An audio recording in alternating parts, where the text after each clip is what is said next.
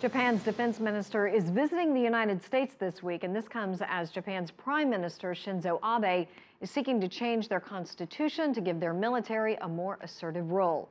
CCTV's Jim Spellman joins us live with more. Yeah, hey Susan, this change in Japan's constitution comes as tension between China and Japan is on the rise, and the United States is searching for new ways to exert its influence in the region.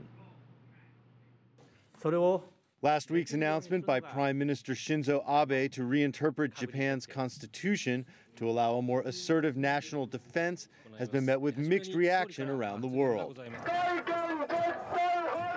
In Japan, the decision to allow greater use of its military force to defend other countries has largely been viewed unfavorably. I don't want our soldiers to go to war abroad and kill people. In the Republic of Korea and in China, concerns that the move would create instability in the region. We urge Japan to adhere to the road of peaceful development and handle related issues cautiously. Japan should respect its Asian neighbors' reasonable security concerns. But Australia, the Philippines, and the United States have welcomed the policy. There's no reason, from our perspective, to believe or to worry that it'll make tensions worse. And quite the contrary. We think it will help with security and stability in the region. This week, Japanese Defense Minister Itsunori Onodera will travel to Washington to meet with U.S. Defense Secretary Chuck Hagel to further explain the change and what it means for U.S.-Japan relations.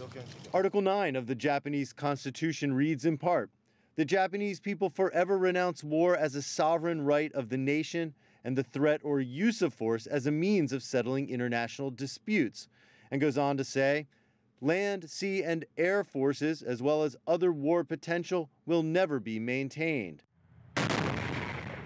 As part of its surrender in World War II, Japan gave responsibility for its national defense to the United States. But over the years, Article 9 has been reinterpreted many times to allow a robust military of about 250,000 troops to be built, but for self-defense only. This week's changes allow Japan to assist allies who may be under attack, even if Japan itself is not.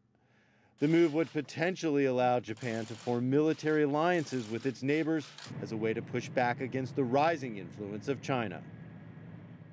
Talks this week at the Pentagon will focus on creating a new arrangement between the U.S.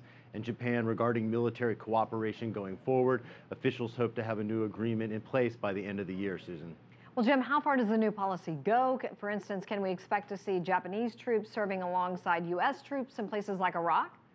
Frankly, no. Prime Minister Abe made it clear that that is not his intention to have that happen, but that's certainly one of the fears amongst many in Japan who worry this policy, combined with the often interventionist foreign policy of the U.S., could draw their country into conflicts around the world.